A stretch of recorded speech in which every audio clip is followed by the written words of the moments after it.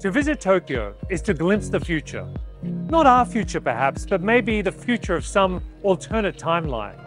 It's a city that's inspired countless sci-fi epics, from Blade Runner to Ghost in the Shell, from Neuromancer to Snow Crash. Something about these neon-lit streets have evoked both high-tech heaven and a low-life hell. The perfect backdrop, perhaps, to consider the future of an even more radical vision of the future, the Metaverse. What is the Metaverse? I like to think of the Metaverse as really a more immersive vision of the internet that we have today, but one that blurs the boundaries between the real and virtual worlds. The Metaverse, however, is not a place. It's a set of protocols. A protocol is a simple set of rules that governs how data moves between systems. On the internet, it allows us to send emails or view web pages. In the cryptocurrency world, it allows us to buy and sell digital assets.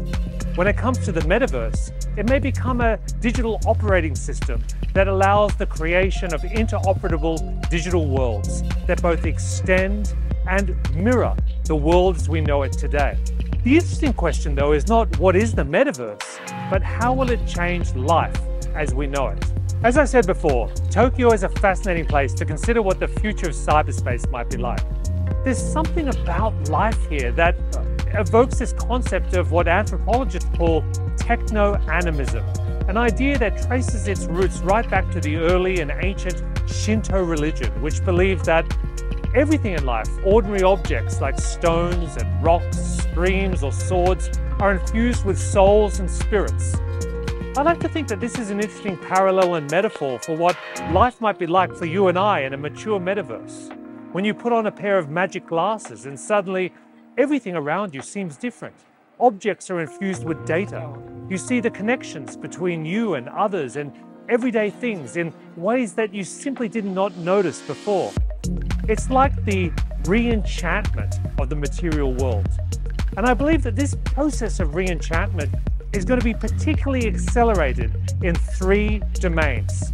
And they are around interactions, incentives, and identity. So first of all, interactions. Have you noticed with the emergence of a new medium, there's always a new set of behaviors that somehow co-evolves with it? So with smartphones, I believe that decades from now, future generations are going to literally laugh at the way that we used to walk around streets, our heads buried at these tiny little screens in our hands, to the extent that they've even had to install special signal indicator lights in street corners so that people don't cross streets and kill themselves while looking at their phones. So as the Metaverse starts to emerge, what are the new behaviors that are going to co-evolve with it? Will you be sitting with someone, they suddenly start staring off into space, looking at something that only they can see that's being displayed on their digital contact lens? And this is already starting with something as simple as a kind of a concept of a meeting. I mean, look at how post the pandemic, the way people change their behavior when they're on a Zoom call. What happens when this is now not just a 2-dimensional world, but a 3-dimensional virtual world, or a hybrid environment where people are in augmented reality and the other participants are actually holograms? How will subtle things like the use of filters change the way that people respond to you? Can we actually use facial expressions that are digitally altered to change people's impressions? This becomes an interesting question, not just for the way we interact, but for brands and organizations. Because now you're not just designing for a flat screen, you're actually designing a multi-dimensional interactional model, truly for an experience. And in the experiences, what are the behaviors, interactions that are most valuable to you? If you're an insurance company, how do you get people to exercise more? If you're a fintech platform, how do you get people to invest more wisely? Or if you're a charity, how do you get people to truly empathize and connect with the issue you're trying to build? In an experiential setting in the metaverse, that's very different to thinking about a mobile phone or a traditional screen. The second domain is incentives. What will it take to get people to participate more fully in the metaverse? Well, quite simply, I think it's going to be about money. In the era of the social web, people created content to get attention. And if you're one of the lucky few, that attention was able to be translated into both money and fame.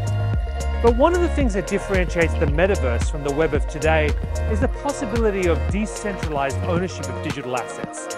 And I think in the future metaverse, whether it's some kind of version of the blockchain or NFTs or non-fungible tokens, being able to own things and transfer them will be a key part of what keeps people wanting to spend time in this construct of reality. But be warned, it won't be easy getting the big tech giants to grant that level of ownership. Even now, companies like Apple are locked in a war with Epic Games, the makers of Fortnite, about Apple's vision of a walled garden ecosystem. The battle for the economics of cyberspace is only just beginning. The final domain is identity. The metaverse will not only allow us to create digital versions of ourselves in this new world, it'll allow for the creation of many versions of ourselves as well. As Walt Whitman would put it, we contain multitudes. These pseudo-anonymous identities will allow us to create a version that we might interact with fellow co-workers, another version that we shop and trade with various people, and another version that we hang out with our friends and participate in various hobbies.